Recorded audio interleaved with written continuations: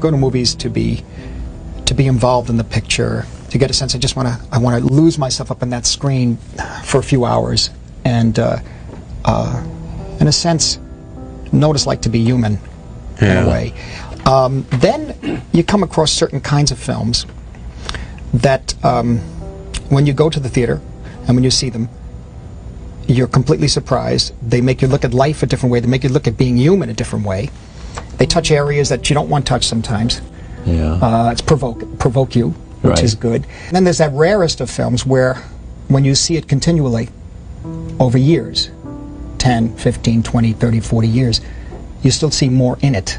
And what's even better is that if you're making pictures, you go back to this well, this source, for A, inspiration, and B, maybe it should be A, is to learn how to make pictures. To learn, and remember, when you get tired, especially if you make 10 or 12 films in your life, and you get